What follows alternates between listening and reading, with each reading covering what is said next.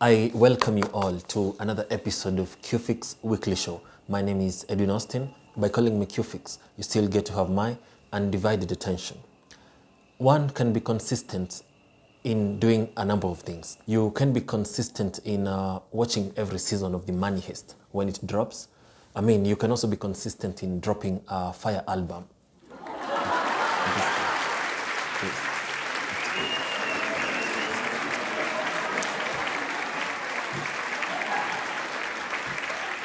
And yet the consistency we are talking about today is not of the good kind.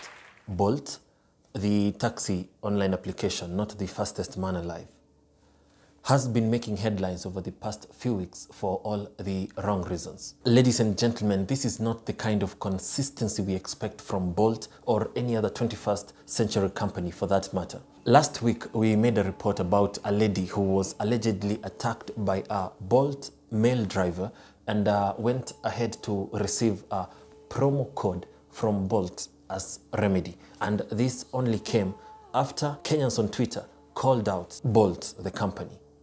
If what it takes to get a free promo code on Bolt is to suffer an onslaught, well, to hell with it.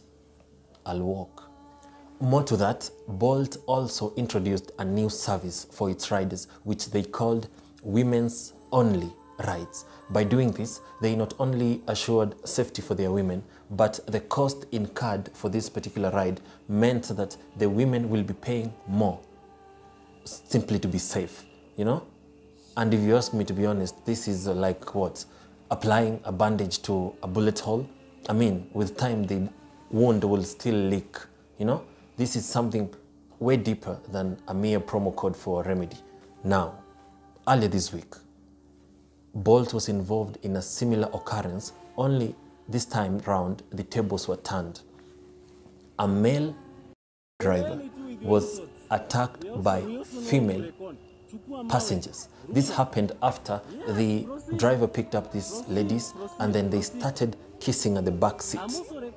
Yeah, I said kissing. That is what they were doing at the back seat. So the driver went ahead to request these ladies to observe some sort of decency in his car. But the moment he said that, then the lady started hurling insults at the driver, which later forced the ladies to get out of the car. And the very second they got out, they started hurling stones at the car. 1 minute, they were kissing at the back of the car. The second minute, they were throwing stones at this car.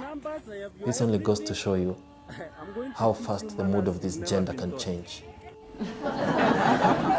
The account of this driver, who, by the way, is called Kevin, was suspended, and he stated explicitly that he will not be filing any charges against these women.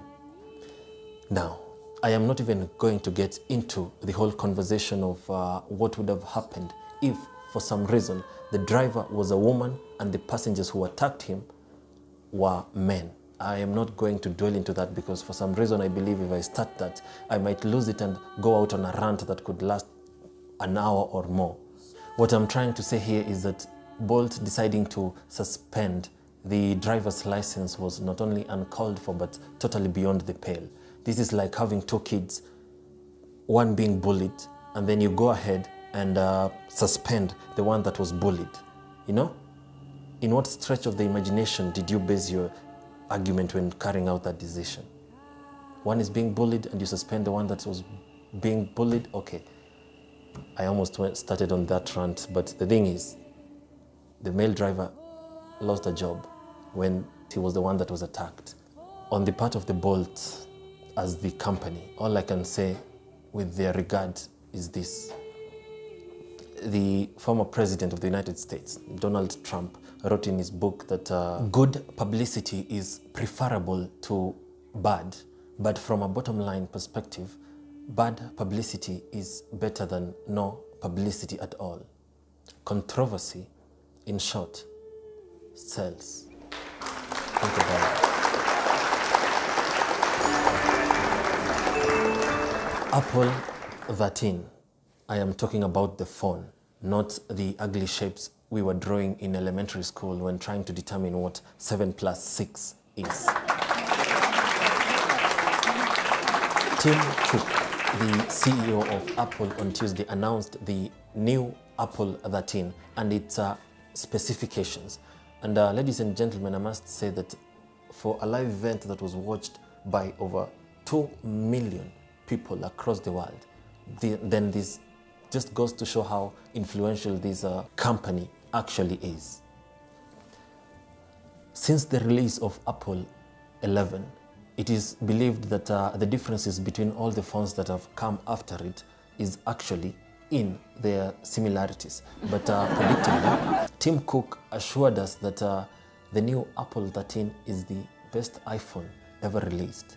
And ladies and gentlemen, who are we, mere users of older versions of the iPhone, to judge?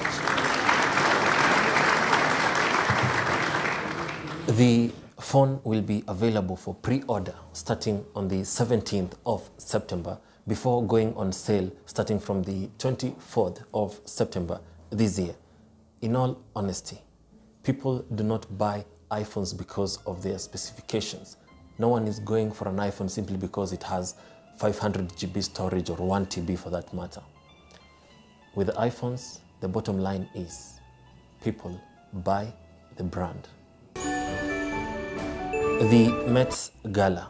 It is an event hosted by the fashion industry, similar to the Oscars, whereby models, designers, and celebrities get to showcase what they are wearing and who they are wearing. By that I mean the people behind the whole outfit.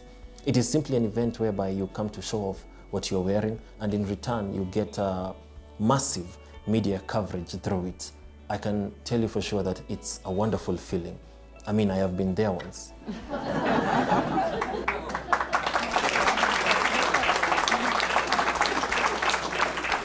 It's a good experience, believe me. The main aim of the Met Gala is to actually raise funds for the Costume Institute, which is a curatorial department that actually funds itself. This is done through the tickets and table pricing for anyone, of course, who wishes to attend, although a point to note is that not all celebrities that actually attend pay. Some are simply given a free pass because they will be wearing an outfit that is done by a designer who is already part of the Met Gala. It is believed that a ticket for the Met Gala goes for approximately 30,000 US dollars. That is what? Roughly 3 million Kenya shillings. You give that kind of money to Molamwa and he could buy what? 10 acres in Kitale? Well, if you were shocked by the price of the tickets, well then prepare to be floored by the price of the tables. Are you ready? No? Let's give them a second or two.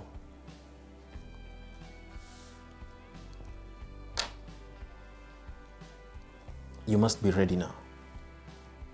The price of a table at the Met Gala is 275,000 US dollars. That is about 28 million Kenya shillings. With that amount, Molamo could buy a whole village in Kitale.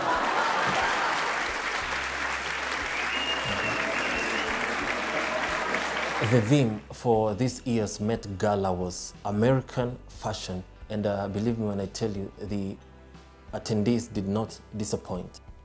Obviously, the highlight was none other than these two individuals who are believed to be Kim Kardashian and Kanye West. Kim later on went to say that she decided to dress in all black simply because over the years her body has been sexualized, and her wearing this during this Met Gala event only lends legitimacy to the fact that despite what one wears, well, people will still criticize you, you know? But I'm guessing what the Kardashian failed to mention was that one would rather wear all black and risk looking like Lord Voldemort than wear nothing at all. Ladies and gentlemen, that brings us to the end of today's episode. It has been a joy, a delight to be precise, having you here today. My name is Edwin Austin. This has been Cufiix Weekly Show. Until we meet next time, all that is left to say is muchas gracias.